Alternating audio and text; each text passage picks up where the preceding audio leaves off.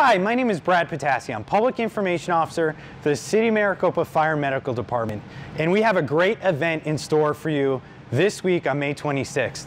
But first off, did you know that the Phoenix metropolitan area has the highest drowning and water-related fatality rate in the country? We want to avoid that in Maricopa.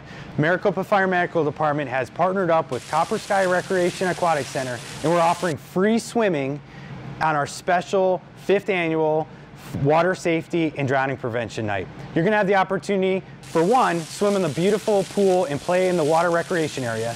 But most importantly, you're going to learn the ABCs of water safety and drowning prevention. You're going to have the opportunity to learn CPR, to have some great goodies and handouts, opportunity to win free classes.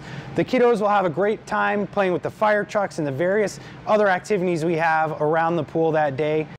We're looking forward to seeing you on May 26th. To have a great event underway. But also, that's not the only thing happening this week in Maricopa. The Maricopa seniors have finally done it. On May 25th, the seniors walked the stage.